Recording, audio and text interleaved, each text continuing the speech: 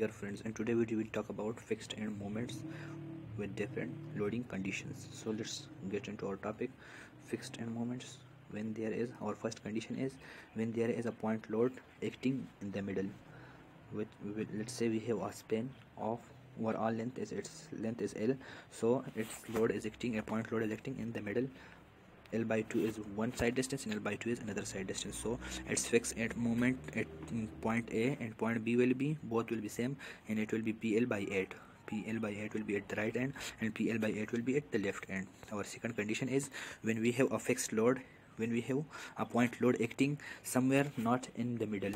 So let's say we have a distance A from the A side and a distance B, small b, from the B side. So how will we calculate the fixed end moment? The formula for this will be PB square divided by A over L square. It will be the moment at A side, and at B side it will be PA square B over L. So it will be the moment at the B end, L square. You can also get it to memorize how.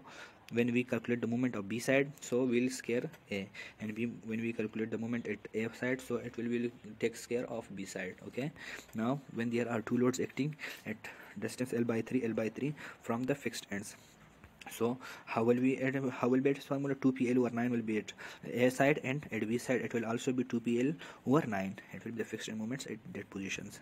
Now when there are three loads acting and there are same distance from the supports, let's say they are acting at L by 4, L by 4, L by 4 and L by 4. So how will we calculate it? Its fixed end moments will be at A side it will be 15 PL over 48, and on the right side it will be 15 PL over 48. So both will be the same when the loads are acting, 3 point loads are acting at L by 4 distance away each from one another.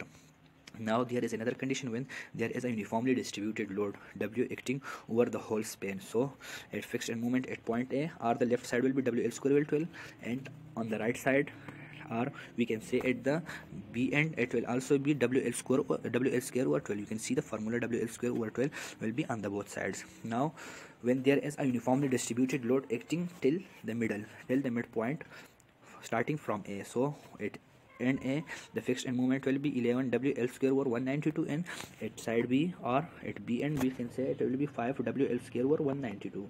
So it's the difference because the load is acting on the side of A.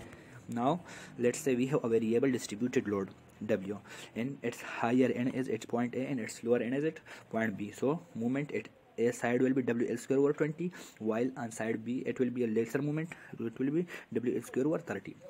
When this variable load acts like this.